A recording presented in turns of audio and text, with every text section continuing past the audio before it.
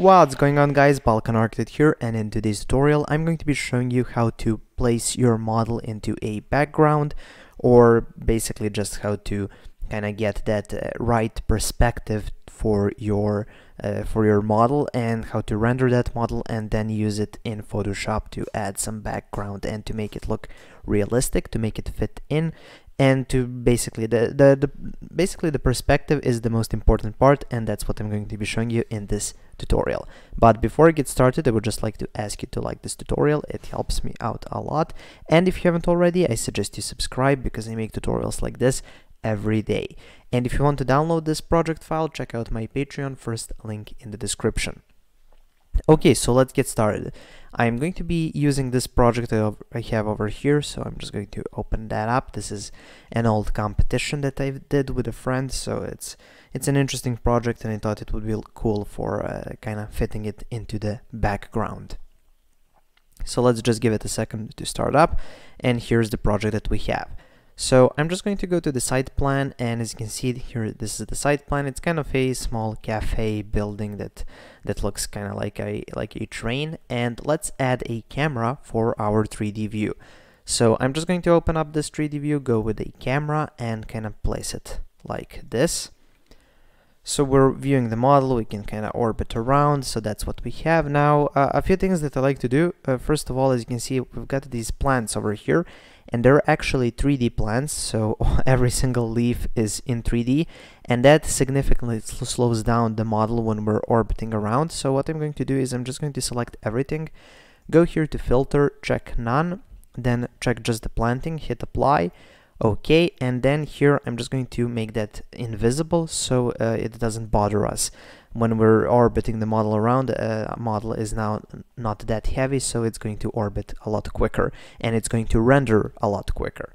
Another thing, I'm going to select both of these planes on the ground, and I'm going to make them invisible as well. So just go here to hide element.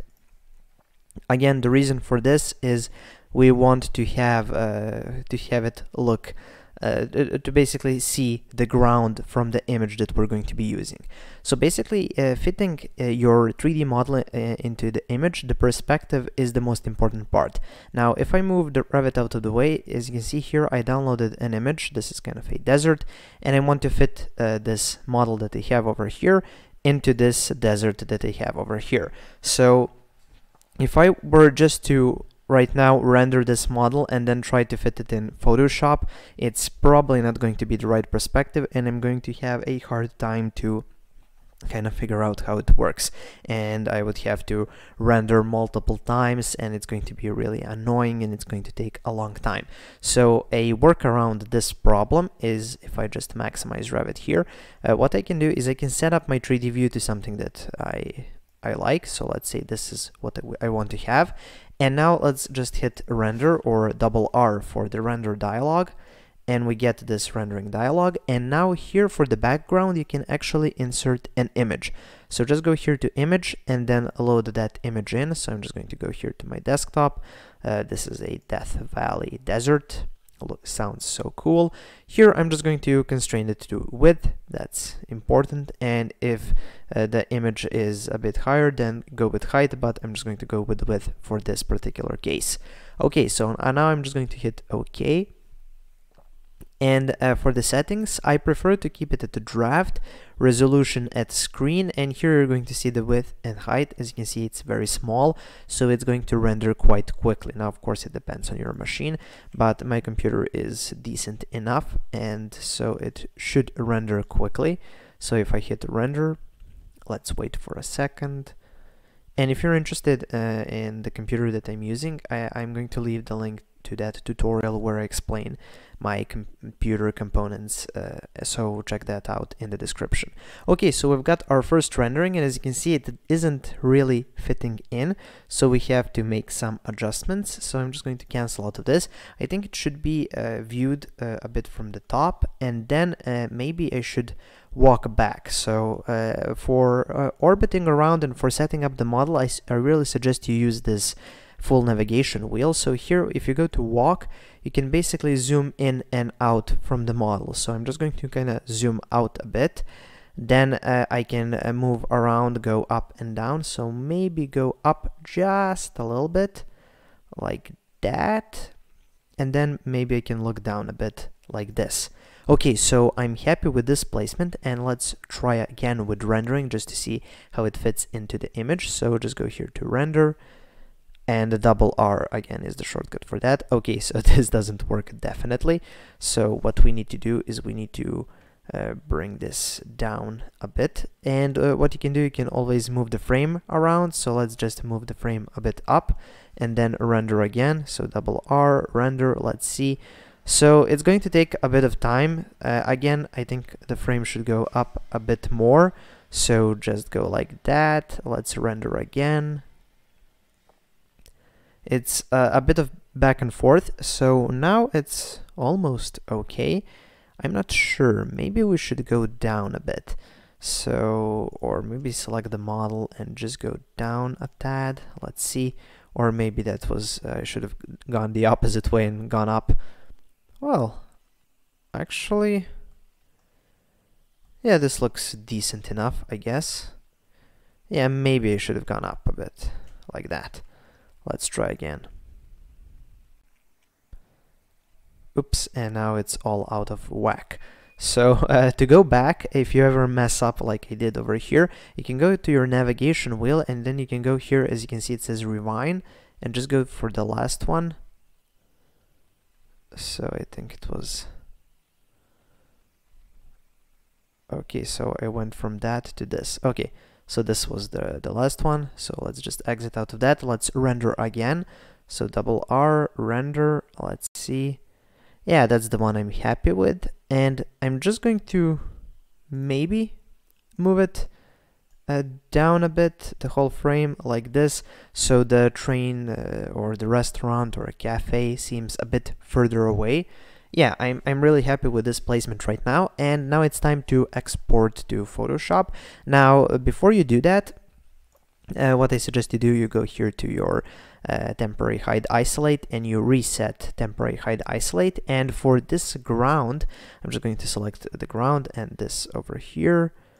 Now, what I like to do is I like to select all of this and make it a simple generic floor, and then go here in edit type, go into edit structure, and for the material, choose some white material like this gypsum wallboard and hit OK. The reason for this is if I turn on shadows, as you can see, we've got some shadows that are drawn on the ground, and if we don't have anything on if we don't have any floor, it's not going to be dropping that shadow on anything, so that's not going to be working.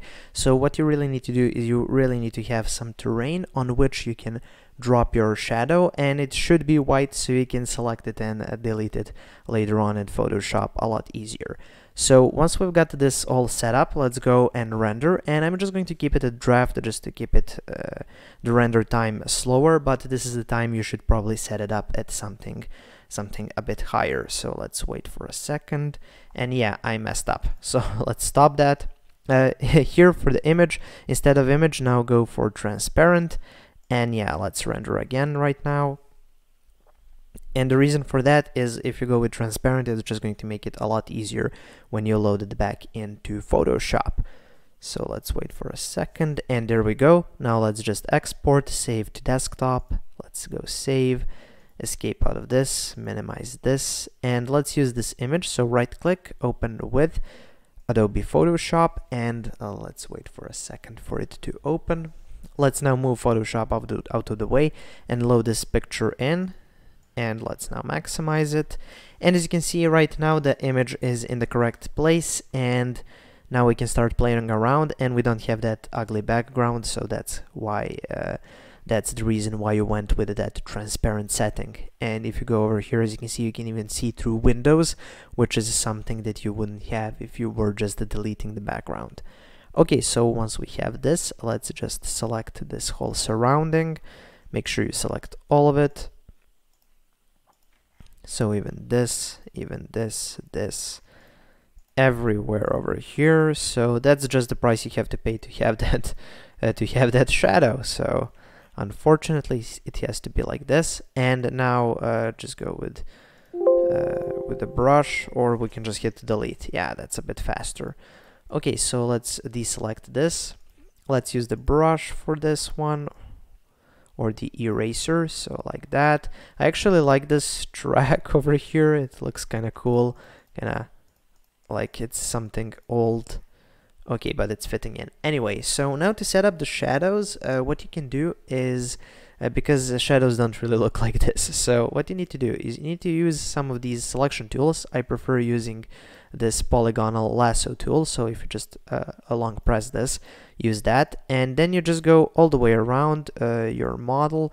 Of course, I'm going to be a bit sloppy for this one, so just go all the way around your model and select everything, the whole shadow. And yeah, let's go like this. So just select the whole shadow, and then you're going to delete it partially. So let's go like that, and of course you can add to selection this part, but let's forget about that for now.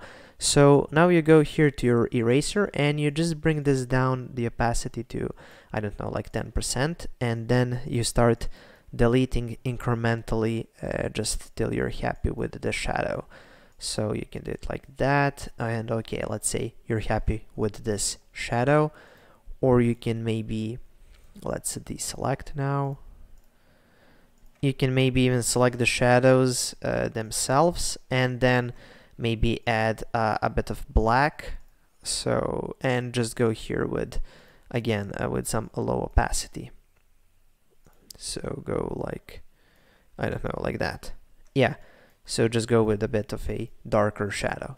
Okay, so there you go. That's how you do the shadows, and that's how you fit your model into the surroundings and make it look perfect. Okay, so that's pretty much it for this tutorial. If you want to get this Photoshop file, this JPEG, as well as the Revit file, check out my Patreon. First, a link in the description. And yeah, that's pretty much it. Thank you for watching. Please subscribe, like, and share this video. And if you have any questions, comments, or suggestions for any possible future tutorials, please leave them in the comment section below.